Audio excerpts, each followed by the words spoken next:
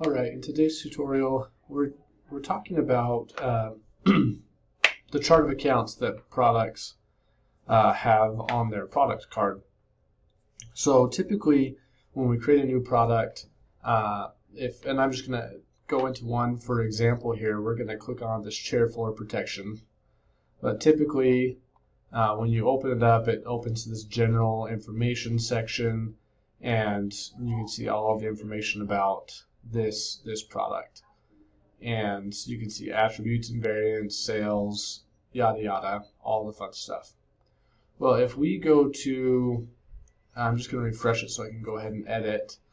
If we go to our accounting page, there's no default, or there's no account set here. So what happens is when we sell this, it gets booked to product sales.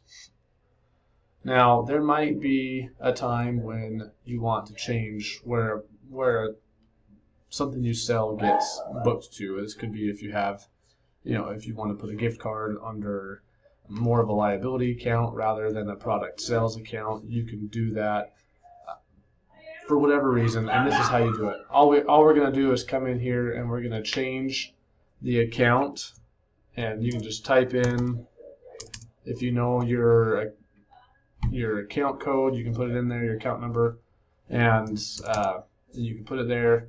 So now every time I sell this chair, if I were to save it, instead of booking it to product sales, it would book it to expenses, which obviously we don't want for this, but you can do that. So you can remap where your products, where those sales get booked to. So just a quick tutorial on how to do that. At the end, you would save it, and you'd be good to go.